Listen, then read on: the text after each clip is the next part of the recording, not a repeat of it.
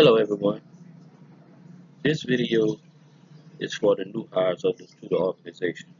We're going to cover 33 CFR Part 142A through C, offshore safety and health basic requirements for offshore facilities operating on the outer continental shelf, a few rules and regulations to keep you safe while you're out on the job.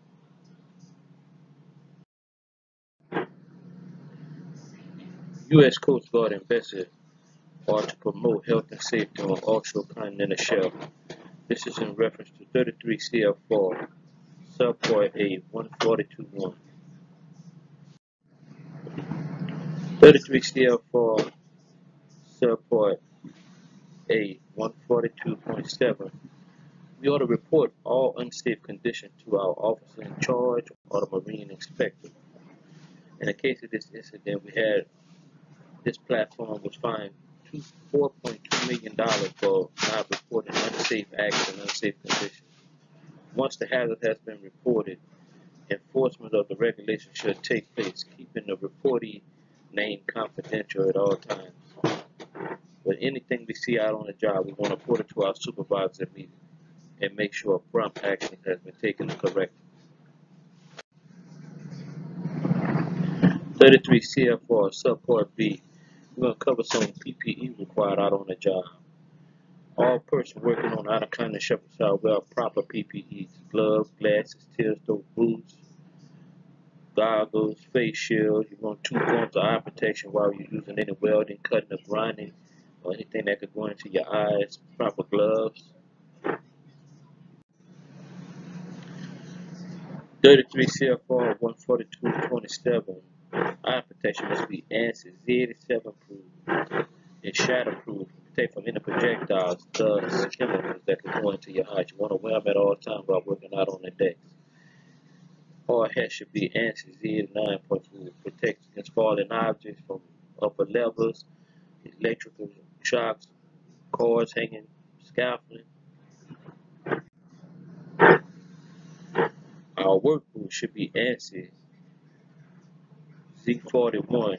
Should check the grip at all times. Make sure they're not slip resistance. Lace up or preferred better than lace on. In case you have to go in the water, you want something to keep on easy to get off your foot. Provide adequate protection in harsh environment. Chemical spills that could go on your food, mess your feet up. Keep your feet dry, rainy conditions.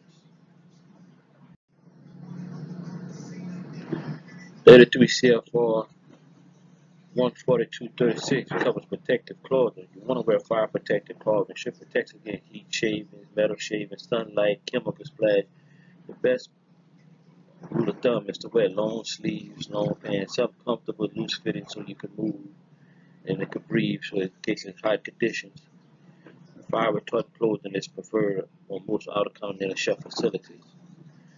Respirator shall be worn in work areas where fumes or gas and vapors are. A person shall be fit tested before provided a respirator. Make sure you have a cardiopulmonary test before you even don this and know how to store it, how to keep them clean. Make sure you're protected in areas where these vapors and gases are present. 33 CFR 42 Safety Belts and Lifelines. It covers all working heights of 10 feet or more shall be protected from falling. Lifeline and harnesses should be ANSI 810.14 approved. You want to inspect your harnesses and lane, make sure they're in good condition. Make sure they're stored properly. If you see any damage, make sure they're taken out of service. Report to your supervisors immediately.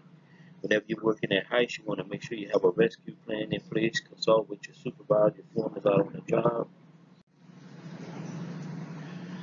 33 CFR suffer a couple flotation devices. While you're working over water, scaffolds, or maybe climbing in the pipe racks, you want to have a Type 5 flotation device, U.S. Coast Guard approved, in case you fall in the water. They should be stored in different lockers throughout the platform, keeping a cool, dry place, keep them dry right, and check the weapon on it, make sure it's not coming loose. And while you're working on drilling sites and anywhere chemicals are stored, you got to do any kind of mixing of chemicals. You want to make sure there's eye wash station at present wear potential. Within 100 feet of where the hazard's at, and within 10 feet of clearing walking distance to the eye wash station in case something go in your eye. You want to get money.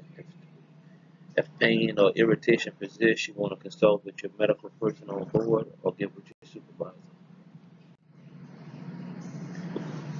33 CFR covers work conditions out on the platform or drill floor. Housekeeping is important. There's a lot of moving parts around. You want to make sure there's no slips and trip hazards around.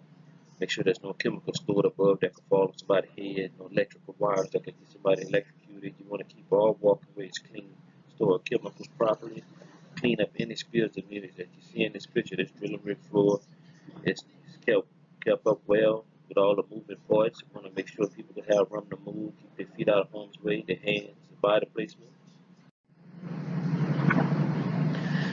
Subport 33 Subport C 14287 cover guardrail system. Anytime you have a deck open, the worker should be protected against fall. A guardrail system should be able to withstand 200 pounds of force, and it should be anywhere from 39 to 43 inches high, give or take 3 inches. You want to consult with your foreman, make sure you put these barricades up correctly. If you have to use a soft barricade in some location, the whole watch must be present. If you can't have a whole watch, hard barricades is recommended. 33 CFR cover lockout tagout devices. Anytime we're doing maintenance out on the job, you're going to be doing the job, you're going to see guys who want to lock in and store energy out. That's electrical, any kind of heat additive piping with chemicals in it. Kinetic energy, things hanging, cranes could have objects hanging in the air or something that could roll. You want to chalk the wheels. You want to make sure these tags stand 50 pounds of force. And whoever stores their lot, they're the ones to take it off. If they can't take it off, you must consult with upper level supervisors or contact the person or contact somebody designated as relief to take the lock off. And make sure that everybody's notified once the equipment's getting ready to be energized again. So you guys doing the job, I want you to go out and be safe. Thank you.